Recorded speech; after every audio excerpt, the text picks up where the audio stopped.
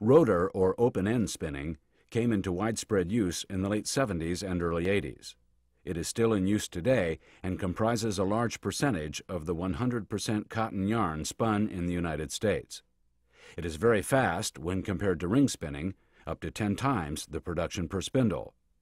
From a cost standpoint, it doesn't require the roving process step, and it does not require an extra winding step. Yarn is ready for use directly from the machine. The process today is highly automated and includes automatic piecing, restarting of broken ends, and doffing, removal of full packages. For these important economic reasons, rotor spinning became the yarn-making system of choice through the early 90s in the U.S. Yarn count range is somewhat limited when compared to ring spinning.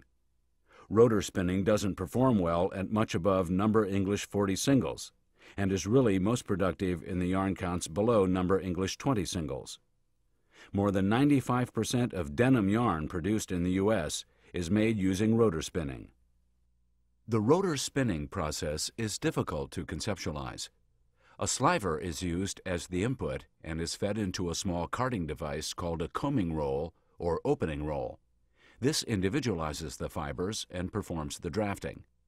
The loose fibers are sucked into a rotating rotor cup where they are attached to the rolling open end of yarn found there.